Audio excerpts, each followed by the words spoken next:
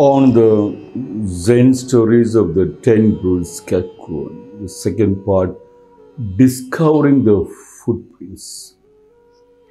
Along the riverbank, under the trees, I discover footprints. Even under the fragrant grass, I see his prints. Deep in remote mountains, they are found. These traces no more can be hidden than one's nose looking heavenward.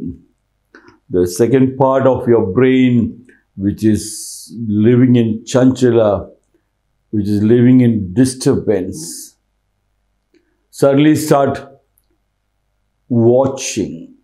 Yes, you suddenly could find it.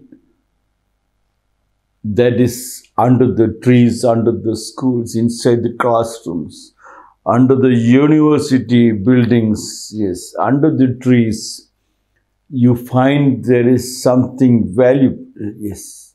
Along the riverbank, under the trees, I discover footprints. I discover what is taught is not to be learned by heart, but what has been going on in the schools and universities and companies and factories, or in the streets of the political spectrum, in the Vidhan Sabha, in the Secretariat, in the Lok Sabha, in the Rajya Sabha. I could find there is some footprint, something has been discussed, which I should take it back to my house and I should make it practical.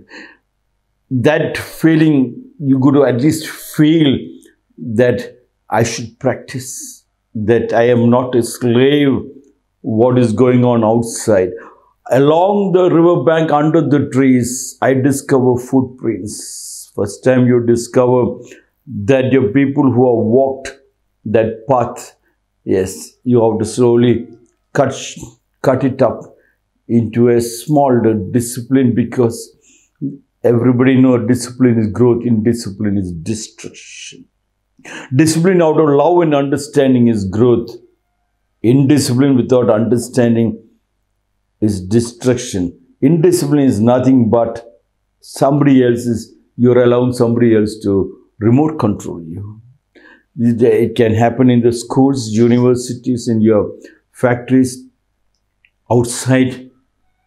You get carried away by 100 times said a lie becomes a truth. Even under the fragrant grass, I see his prints. Yes. You will now start feeling that your seniors had walked that path. You can find there is some kind of a truth in it. That when I buy a tomato, when I bring it home, inside there are seeds. I could find it. Yes, the seeds might bring in more tomatoes in the house. When I see the rain, yes, I could feel it is rain. There is a water shortage. When I see the sunlight, I feel of the Suryanams. Deep in the remote mountains, they are found. Everywhere and anything you see, you start feeling. Deep in the mountains, you find there is a beauty, yes. In the darkness, you know, light always comes. From darkness to light. Tamasoma Jyotirgami, from darkness, Jyoti to Balak. These traces no more can be hidden than one's nose. Now you cannot escape from anybody bullshitting you or trying to take you for a ride, because you're slowly becoming conscious. You started loving what you start loving. When you come back home, you realize, I have a house. Yes. How much did I spent? They must have spent to build up the house and secure the house for me to enter the house.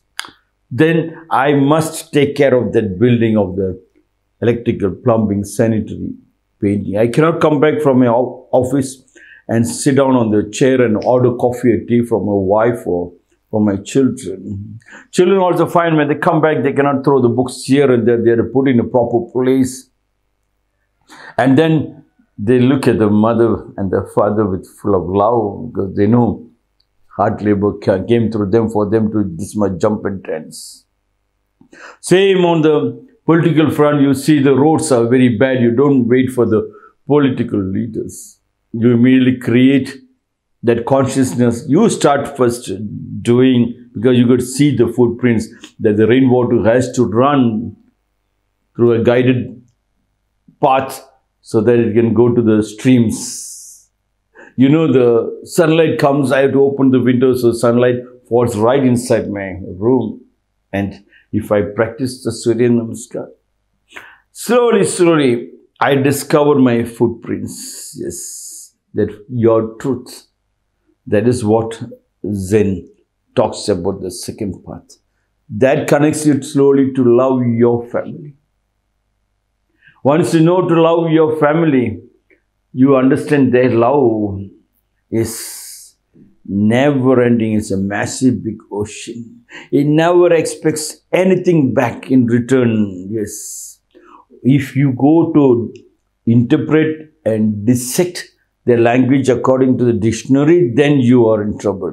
Otherwise, it's an ocean of love from the family which connects to the joint family and the family tree. Discovering the footprints, yes, is so vast and beautiful, yes. Along the river bank, under the trees, river bank and under the trees. You know, there are a tree, and under the trees there is a shade, yes. Under the trees, the chirping of the birds under the trees, yes. How the trees come, you trim it up, you water it up. Along the river bank, yeah, the rainwater has to be collected so that it goes to the river where you can beautifully walk. The river bank is not broken. You collect it up and you save and then spend. I discover footprints. I discover there is a saving bank's account. Yes, there's a bank. Not only the bank of money, but the bank of the beautiful nature. Even under the fragrant grass, I see prints. Yes, everything I find is beautiful, like the Hindu Samskriti. Not one God. Anything and everything is God. Means anything and everything has to be loved and not to be possessed.